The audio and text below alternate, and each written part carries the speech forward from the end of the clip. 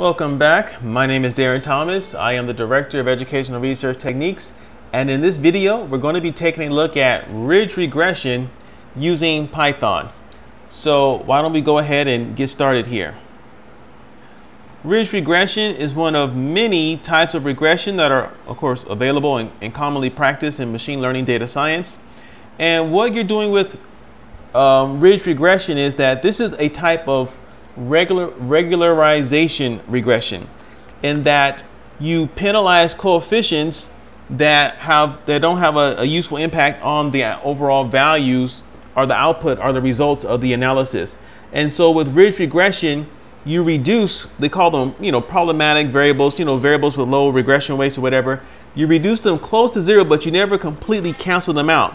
Now, there are other styles of regularization regression in which you actually remove their influence, for example, lasso. But that's not how ridge regression works, And so what we're going to do here is we're not going to focus as much on the theoretical aspects of this. We're going to focus on how to deploy and use this inside, or using Python, So we have three steps that we need to deal with.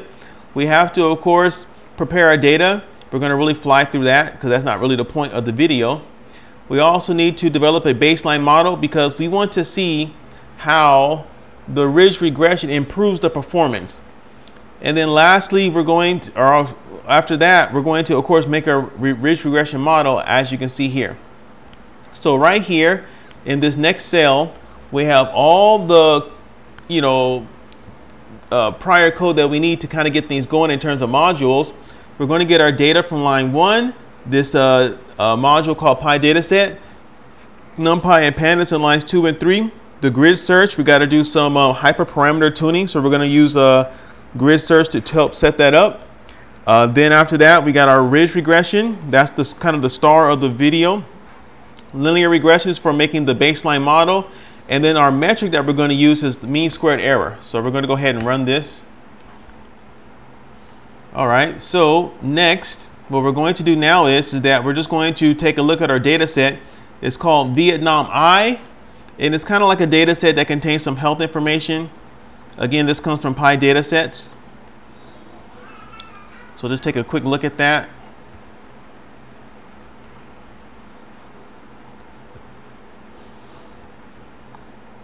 Right here. So here's what it looks like. You can see we have various variables. You can get the info by using the show dot argument when you use the data function. So parvis, the log of health expenses, age, the sex of the person, married, education, illness, injury, number of days sick, active days, insurance, yes or no, and the commune number. So that's what the data looks like without any kind of adjustments made to it. And we do need to do some cleaning here. Now we need to go through this rather quickly because it's not the point of the video. But here are some things that we're going to adjust.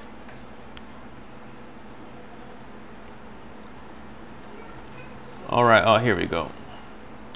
So we need to change male and female. Need to make a dummy variable out of that. So that's what lines 1 and 2 are right here. Or actually lines 1 through 3, We'll do that first. And then in lines 4, 5, and 6, lines 4 through 6, we're making our independent variable set and our dependent variable set. So in lines 4 and 5, these are the variables we're going, These are the variables we're going to use. Never mind. These are the variables we're going to use right here for the independent variables. And then down here are the line is the variable. So we're trying to predict health expenses.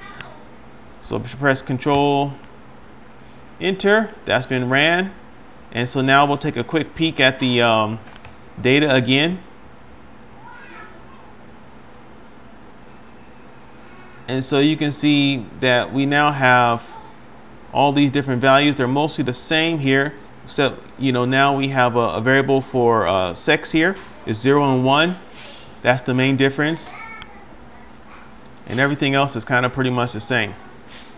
So what we're going to do now is we're going to move on to creating our baseline model. So the baseline model, of course, is not going to have any ridge regression involved, just an old-fashioned model using linear regression, and the mean squared error is going to be our metric that we're going to use. So here we go. So here's the number we're trying to beat, 0.35, if you will. Now we're going to do our ridge model here. We're going to set things up here for the hyperparameter tuning. So what we're doing now here is, of course, we're going to make a model called ridge, an instance of it, and normalize the values here. And then we're also going to make our search grid. There are some parameters that we have to tune. So you can see here that our estimator is going to be the model we just made, or the instance, that's ridge. And we have to tune some values. So the alpha is what we have to tune. And that's going to be somewhere between the log value of -5 and 2. And we're going to have 8 of these. We could have made more, but that's just what we're going to do.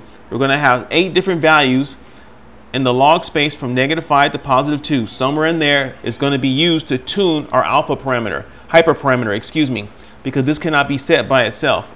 And so we're going to decide which value of alpha is the best using the mean square error, the negative mean square error right here. This is our tool for determining how good it is. And then the number of jobs, this has to do with the processors and the refit the values, of course. And then we're going to do a cross validation of 10. So we've talked about cross validation in prior videos, so I won't stress that too much. So once we do that, it's done. And so there's nothing to see yet. Now, what we're going to do now is that we're going to fit our model, and we're going to see, okay, what's the best value? So remember, we already know the performance for the old-fashioned linear regression. And so now we're trying to determine what value of the alpha we can set for the ridge regression. And so it's thinking. And so we'll know in a moment or two. And it says here that it recommends an alpha of 0.01. Again, if we had put in more options, instead of just 8 different values, we might have got something different. Or if we had made our log space larger, like from say -10 to +10, we might have got a different answer. And so now what we're going to do here is we're going to say, okay, if we use this one, this alpha of 0.01, what's the best score we can get? And you can see here is 0.38. So this is actually a little bit worse than what we were doing before.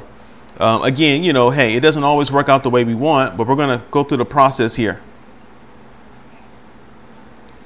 And so now what we're going to do here is we're going to make our ridge regression model. And what we're going to do is we're going to see what happens.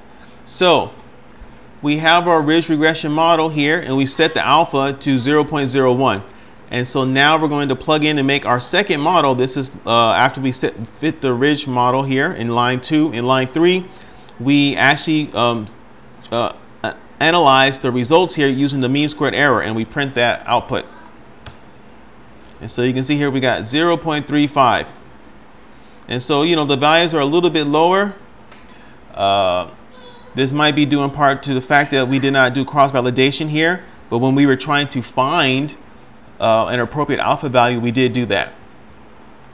Now we're just going to compare the differences between the baseline coefficients, so our regular old-fashioned ordinary least squares regression model, and of course for our ridge regression model.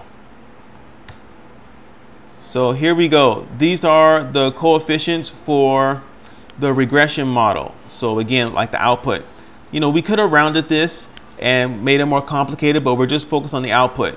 So first of all, you know, we made a dictionary here, and then in lines 2 and 3, we made a for loop. Again, this is a little complicated for people who are new to this. And then we just share the output down below. And so here are the different regression, ordinary least squares regression outputs right here. And now this doesn't have any meaning for us until we compare it to how is it different for the ridge regression model. So here we go.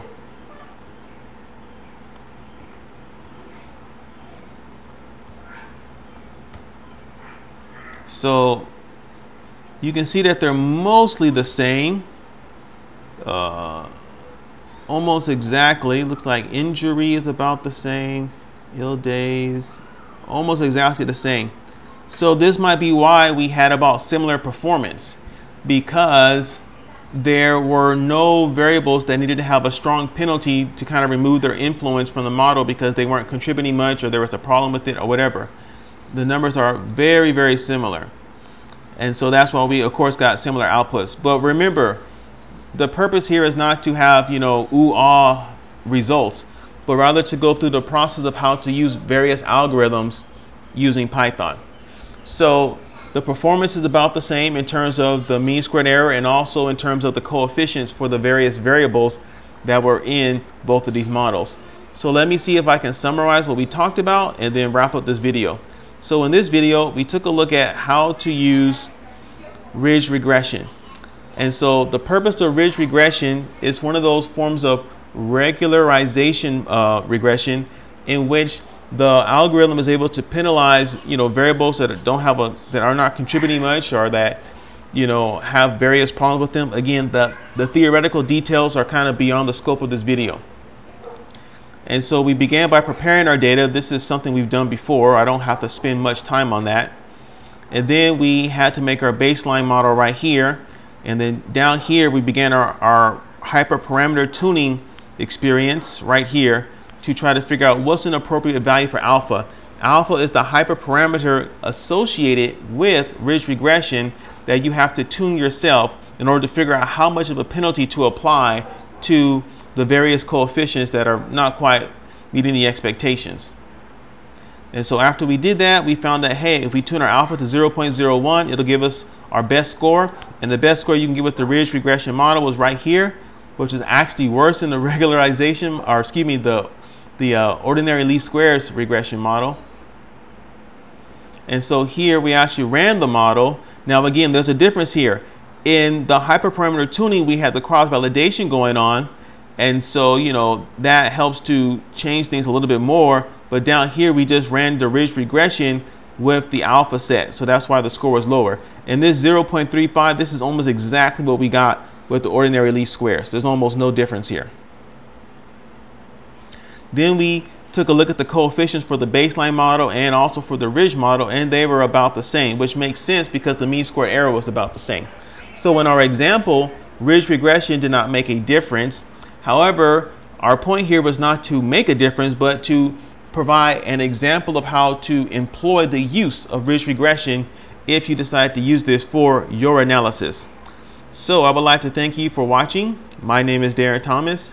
I am the Director of Educational Research Techniques. Take care.